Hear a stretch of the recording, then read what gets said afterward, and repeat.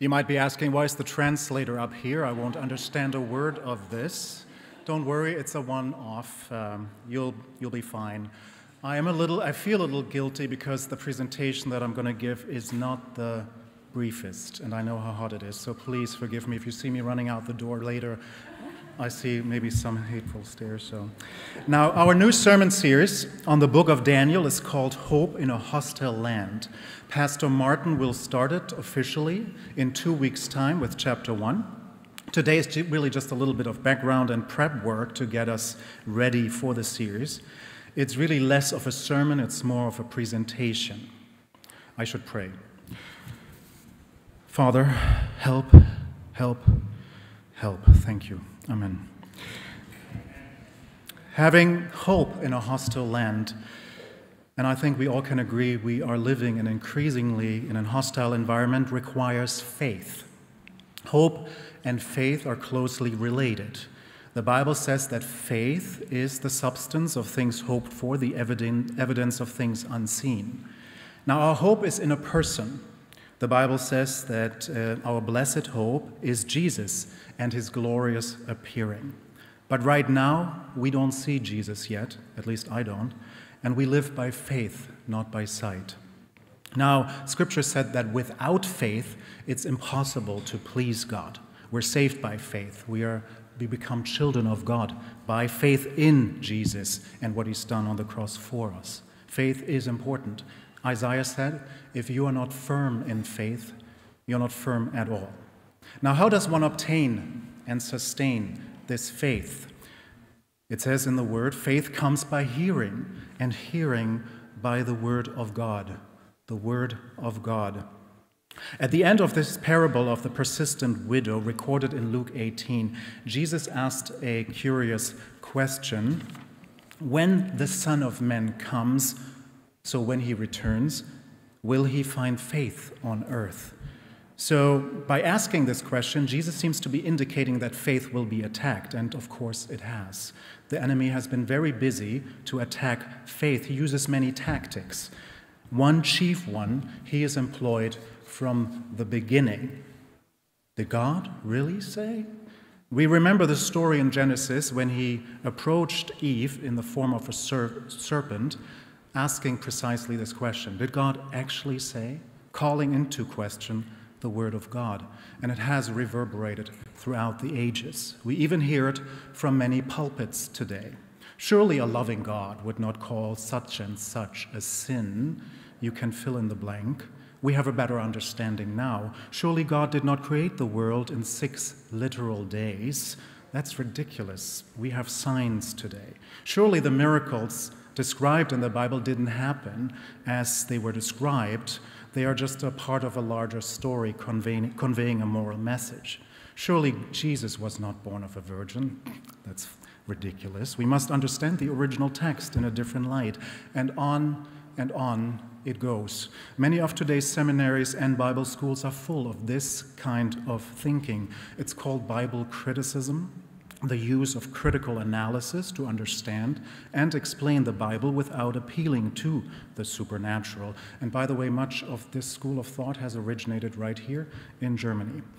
Now, it has penetrated many churches, like I said, and also many denominations. For example, the Lutheran Church right here in Germany, a few years ago, put up a statement on their website saying they no longer believe the Bible to be the Word of God as much as it is man's attempt to reach God.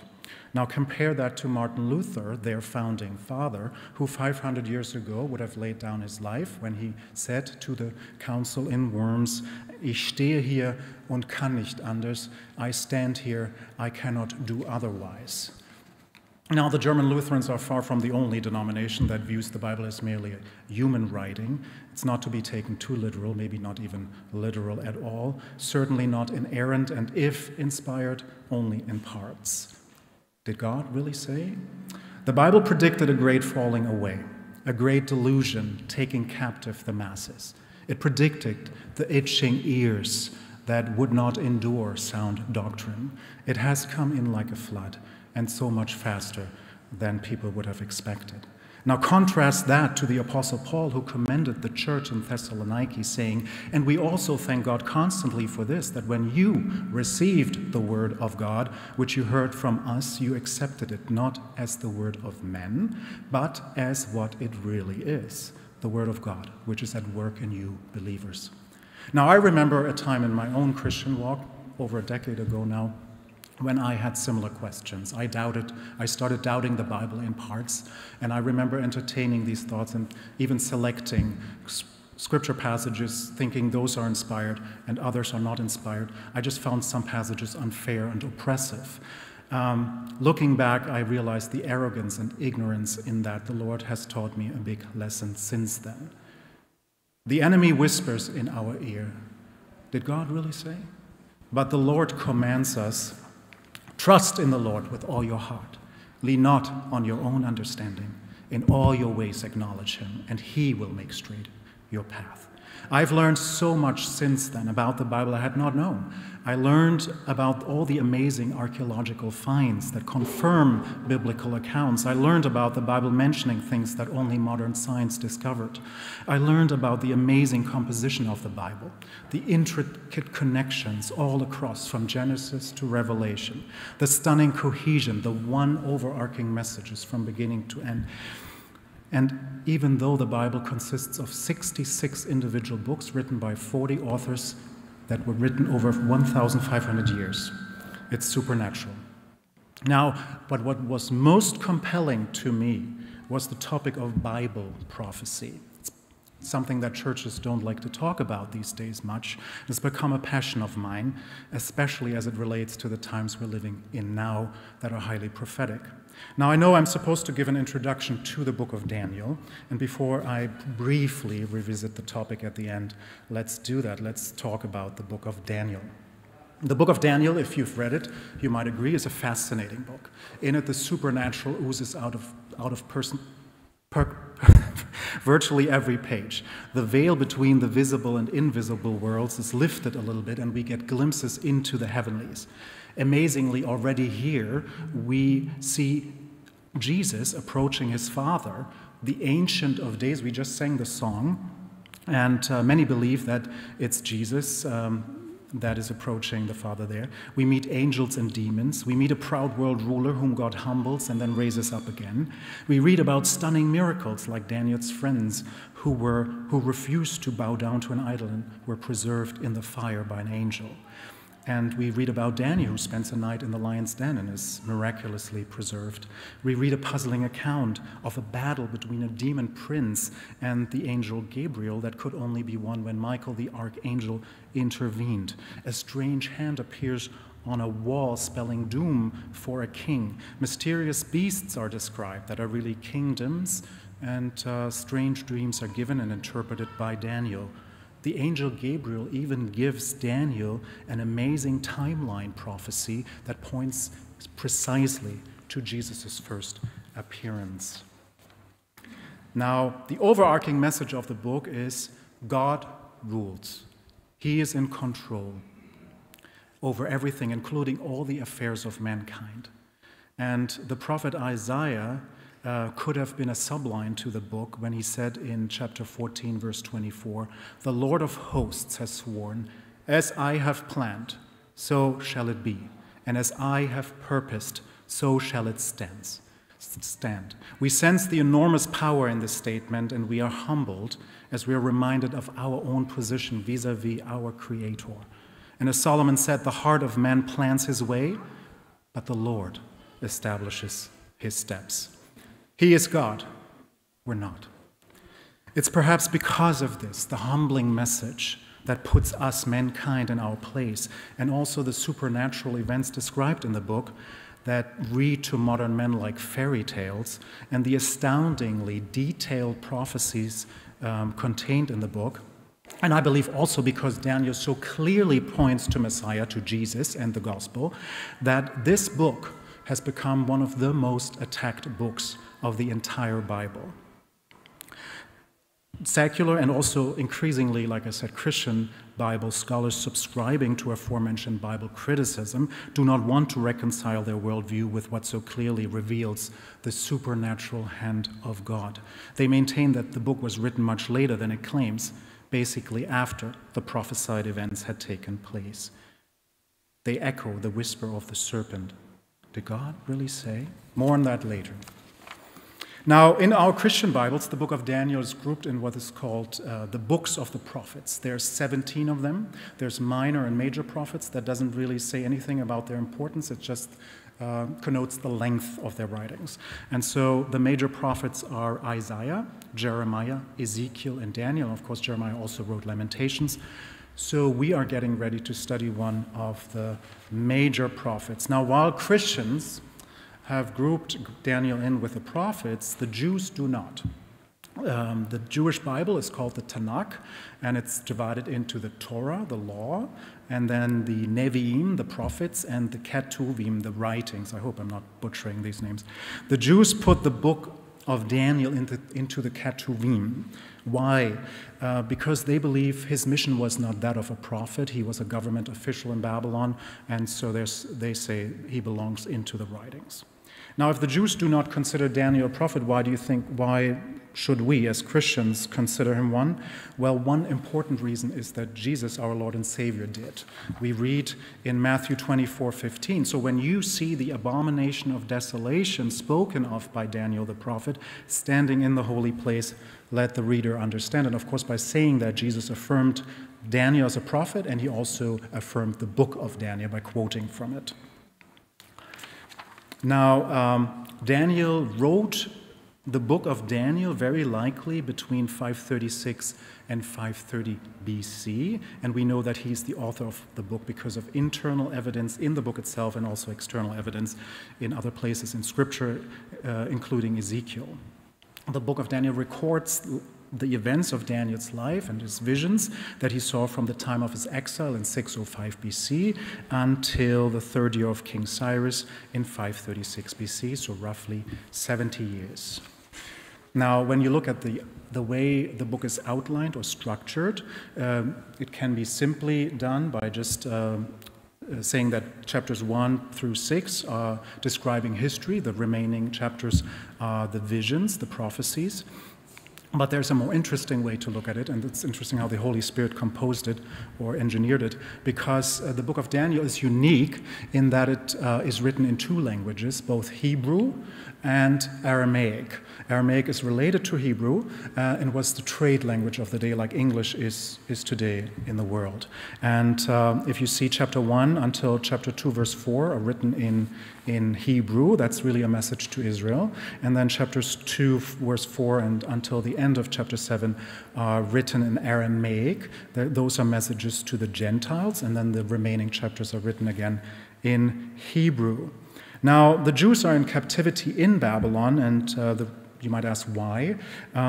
If you remember, even from the time when God, with his mighty hand and his outstretched arm, freed them from captivity in Egypt, they had a troubled relationship with God and immediately started worshiping idols and sinning.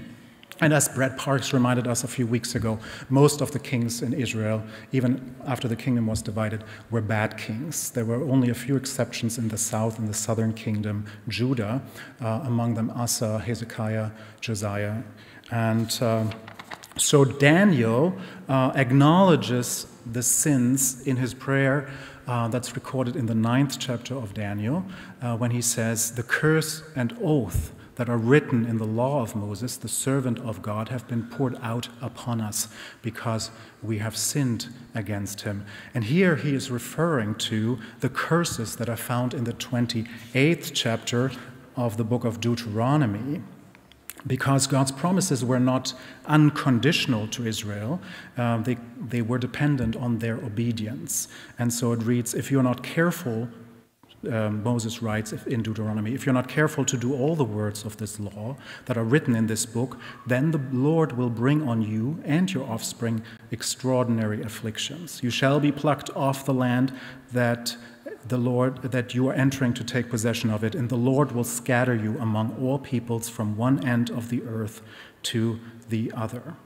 And because the people of Israel had not been obedient, even after having been sent warning after warning after warning, God would basically reverse what he had done. So he had taken them out of captivity, they would go back into captivity. This has played out a number of times in Israel history, and even before the Babylonian captivity that affected the southern kingdom, the northern kingdom, Israel was sent into captivity when the Assyrians captured them. That was 120 years before. Now, there is an interesting verse in the same chapter in the book of Deuteronomy, verse 36, that is a prophetic warning that was fulfilled precisely in the Babylonian captivity. It reads, "The Lord will drive you and the king you set over you to a nation unknown to you or your ancestors. There you will worship other gods, gods of wood and stone." And it was that for Judah, before the captivity in Babylon, they were fairly unacquainted with it, and they were forced to worship other gods unless they were like Daniel and his friends who even risked their lives by refusing to do so, and they wanted to remain faithful to God. Now, God is a compassionate God, as I mentioned. He sent warning after warning. He doesn't want to punish anyone. But there's one king in particular that is mentioned in Scripture, one king of the kingdom of Judah, that ended up being the proverbial straw that broke the camel's back for God. That's King Manasseh. He's the son of good King Hezekiah, relatively good King Hezekiah. And he took to the throne when he was 12 years old, when his father had died, and he became really bad. He got involved in black magic. He began worshiping other gods. He even burned his own sons to death as a sacrificial offering to the god Baal, to the false god Baal, I should say. His murderous cruelty became so bad that we read in 2 Kings 21, Manasseh had shed so much blood that it covered Jerusalem from one end to another. Now, in 2 Kings and in Jeremiah, it states that because of his sins, the Lord would not pardon. And it's interesting because his grandson, later, King Josiah, he instituted sweeping reforms. He repented on a large scale, but God would not relent. He would still send Judah into captivity. And it's also interesting because Manasseh himself repented at the end of his life, and he was restored. So on a personal level, he was given grace, but the nation, they had crossed a red line. And we're reminded of what it says in the New Testament, the kindness and severity of our God. There is a day, or there's a line when judgment can no longer be deferred. Now, the captivity didn't happen all at once. It happened in 3 stages. The first one in 605 BC, when Babylon had won a decisive battle against Egypt. They put Israel under siege and then took captives to Babylon, among them Daniel and his friends. Then 8 years later, after the remaining Jews in the land rebelled, 597 BC, Babylon came back, took more captives, and then the most horrendous one was in 586 BC under King Zedekiah. They rebelled again in Judah, and Babylon said, okay, we've had enough. We're coming, and they burned Jerusalem to the ground and also destroyed the temple, Solomon's temple. And that destruction of the temple happened on the 9th of Av, the Jewish month of Av. That happens in July and August. And it's interesting because many hundreds of years later, it would happen again on the same day when the second temple was destroyed by the Romans. So we see, that's interesting. So how long would this punishment last?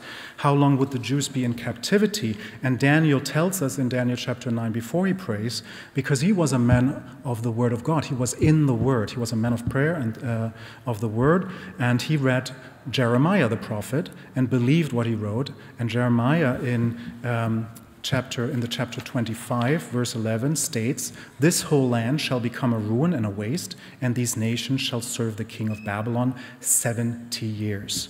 So why 70 years, you might ask? It's important to note that God is very precise. There's nothing random or arbitrary in his word. Nothing is inconsequential. Details matter. So why 70 years? In 2 Chronicles and in Ezekiel, we learn why. It was because the Jews had failed to keep what is referred to as the Sabbath of solemn rest for the land that was to have taken place every 7th year after 6 years of farming. So it's not the weekly Sabbath that's stipulated in Leviticus 25. So if God required 70 years precisely of them, that meant that for 490 years they had been disobedient. So as prophesied in Scripture, and Scripture is very precise, prophecies are given and fulfilled down to the letter.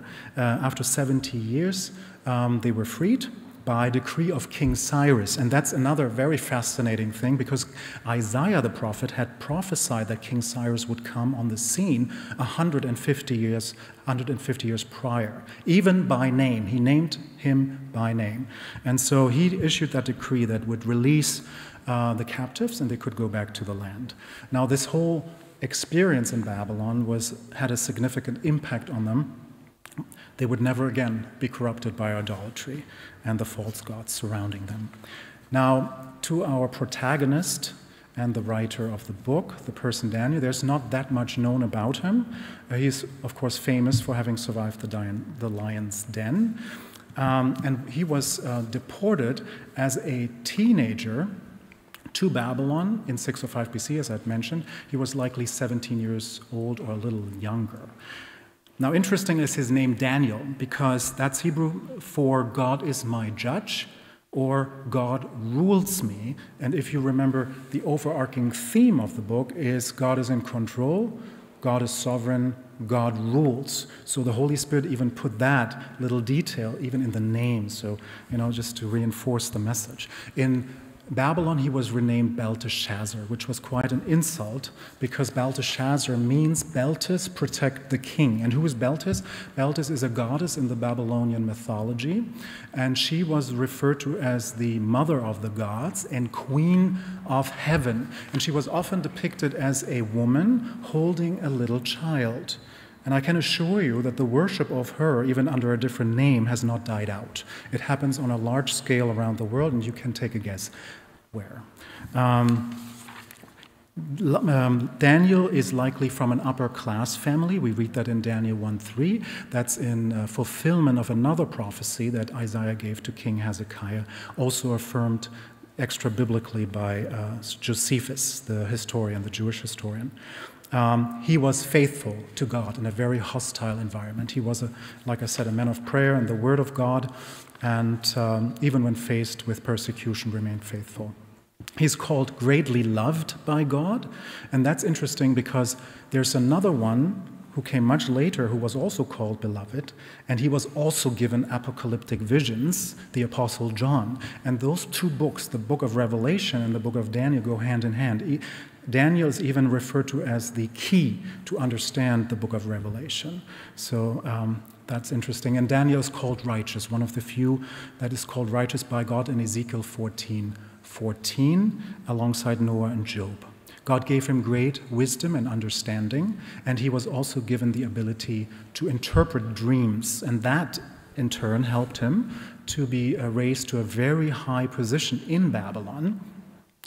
And that, again, helped him to help his countrymen, the Jews, when they came in more numbers to Babylon, to lead a more tolerable life than they would have otherwise. And maybe that reminds us of someone who had gone before Daniel, even almost 1,000 years before, who was also, as a youth, taken into the land of captivity, was also given the ability to decipher dreams, and was also raised to a very high position. That is, of course, Joseph, who is a type of Jesus in the Old Testament. Now, as I'd mentioned earlier, the book of Daniel is probably the most attacked book of the Bible.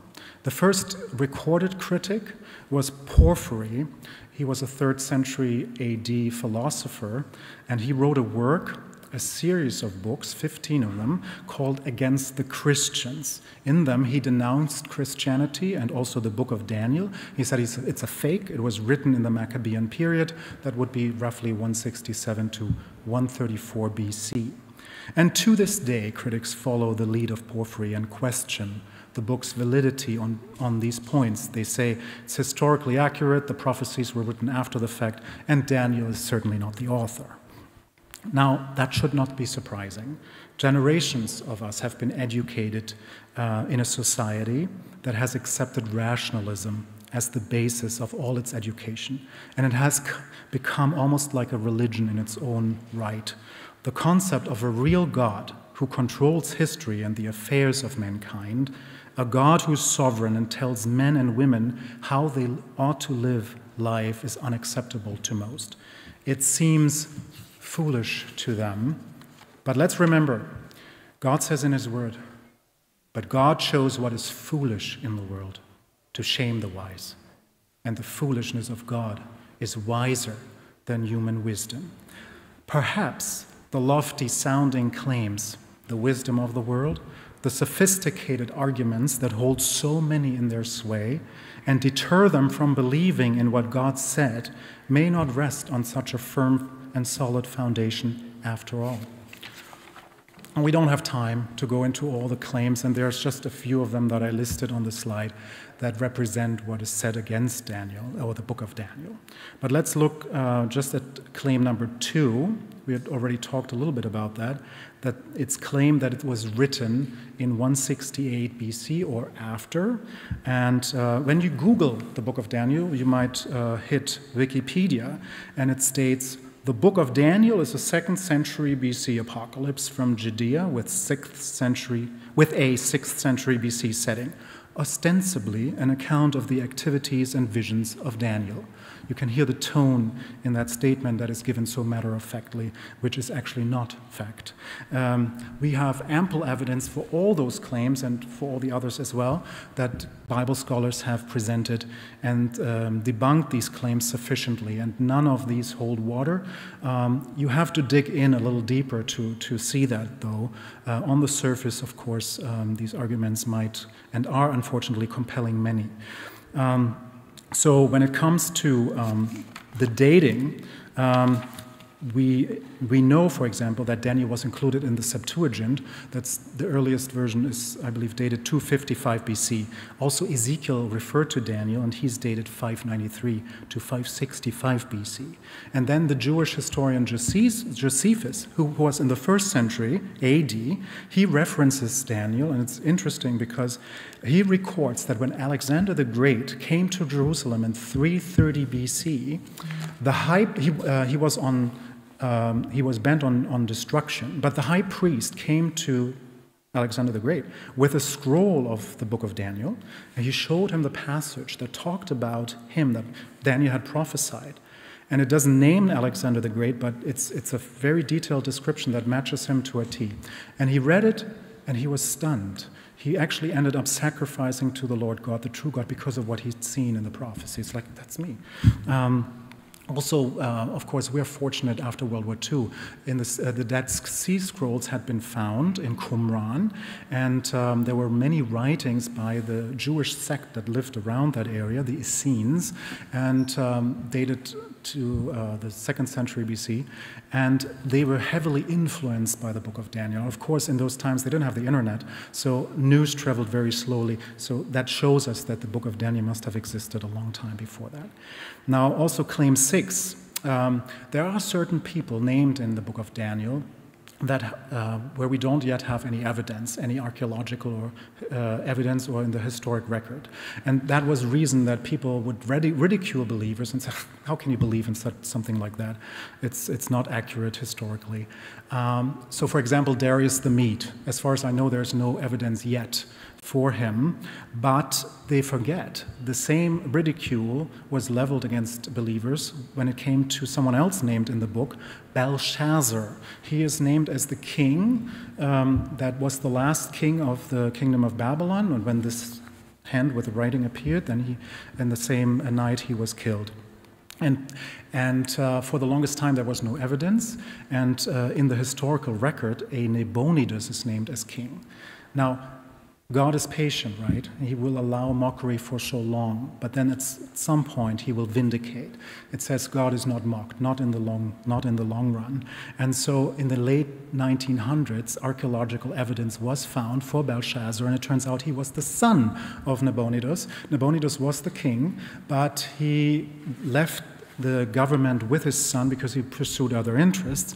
And so Belshazzar became the second in line. That also explains why Daniel was made the third highest ruler after he deciphered the writing.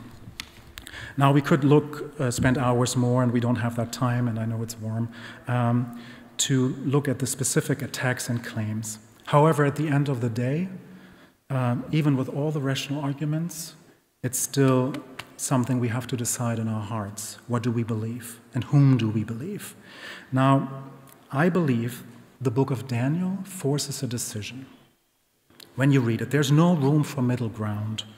If you really engage with the text and allow it to touch you, I believe you must make a decision. You must take sides. The question is, do I believe God's word to be inspired, literal and infallible? Do I trust God and lean not on my limited human understanding? Or do I side with the masses who find all kinds of sophisticated, very intellectual sounding arguments against the word of God? There's a professor of Hebrew at the University of Oxford who lived in the 1900s. His name is Edward Pusey, and he wrote a book called Daniel the Prophet in the 1900s, and he said, the book of Daniel is especially fitted to be a battlefield between faith and unbelief. It admits of no half measures. It is either divine or an imposture. To write any book under the name of another and to give it out to be his is in any case forgery, dishonest in itself and destructive of all trustworthiness. But the case as to the book of Daniel, if it were not his, would go far beyond even this. The writer, were he not Daniel, must have lied on a most frightful scale, ascribing to God prophecies which were never uttered, and miracles which are assumed never to have been brought. In a word, the whole book would be one lie in the name of God. So as we study the book of Daniel in the next few weeks and couple of months, let's be honest with ourselves. Let's see where we are with our faith. How strong is our faith? The elders called this series Hope in a Hostile Land. Things will get darker around us, more hostile. And if we're honest, we know they already have. We will need strong faith. If you decide for faith, I can assure you that you have a very strong foundation to stand on. You have incredibly good reasons to hope. And that leads me to my last point, and I can't see the clock. Okay. And that has to do with what I mentioned, the Bible prophecy, of which the book of Daniel is full of and the whole Bible is full of. And as I mentioned, the Lord used it in my life to convince me that the Bible is indeed his word. And it's unique to the Bible. There's no other so-called holy book that can boast what the Bible offers in terms of Bible prophecy. Not the Quran, not the Hindu Vedas, no other book. And there are hundreds of them that have already been fulfilled. And that should give us that assurance God is sovereign, and also that all that which remains to be fulfilled will be fulfilled. Now, in fact, fulfilled predictive prophecy is the litmus test that God himself put in his word for himself and for his word, that we can know it's his word. And when he was mocking the false gods and idols of Israel, saying in Isaiah 41, verse 22, he was saying, declare to us the things to come. Tell us what is to come hereafter, that we may know that you are gods. It says in Isaiah 46, verses 9 to 10, remember the former things of old, for I am God, and there is no other. I am God, and there is none like me, declaring the end from the beginning, and from ancient times things not yet done, saying, my counsel shall stand, and I will accomplish all my purpose. He is God, and he alone. Now, as I mentioned, the Bible is full of prophecy. In fact, John Payne, in his Encyclopedia of Biblical Prophecy, counted 8,352 predictive verses of future events. That's 27% of the entire Bible. Every fourth verse in Scripture deals with prophecy. God wanted us to be extra sure that we would know it's his word by the fulfilled prophecy. And there are so many amazing ones, and I already pointed out the amazing timeline prophecy that Daniel was given by the angel Gabriel that precisely shows when Jesus would appear for the first time. There's many, many others. And I pray that even during the series or afterwards, alongside perhaps, we will have opportunity to look into these in more detail. It will really encourage you and strengthen your faith, I believe. And also our understanding of Scripture overall, because it sets a pattern of how God communicates. Now, just to finish, if we try to conceive the odds of Bible prophecy, or fulfilled Bible prophecy, just to give you an understanding how robust that foundation is that we rest on with our faith. The odds of winning the lottery are estimated to be 1 in 259 million. Now the odds of only 8 prophecies being fulfilled is 1 in a number I cannot read. It's 10 to the power of 17. But there are over 1,000 fulfilled Bible prophecies, already fulfilled Bible prophecies. Now you would have to fill the entire universe, known universe, with little marbles, and one of them being of a different color to the rest, and then you send someone out, and they grab a marble and pick this differently colored marble. That's the chance that all of these prophecies that have been fulfilled by accident. Does that compute? Like how strong our foundation is that we rest our faith upon? We will need this in the days to come, because when I studied Bible prophecy, I also discovered that in the last 120 years, since the late 1900s, over 100 of them have been fulfilled, and many are ongoing. And it goes like this. So in the late 1900s, there were a few, and it just keeps growing. Think exponential curve. And that's something that Jesus pointed to when he talked about the birth pains. Many of these prophecies have to do with Israel and the regathering and coming back into the land. Also the taking of Jerusalem, 1967. And I know Israel is a sensitive subject these days with the Gaza war, and we are not condoning that. But God has his eye on this nation, that's for sure. No other generation before us can look back on so many prophecies that were fulfilled that have to do with the last of the last days, because all of these prophecies I was just talking about are tied to the last of the last days.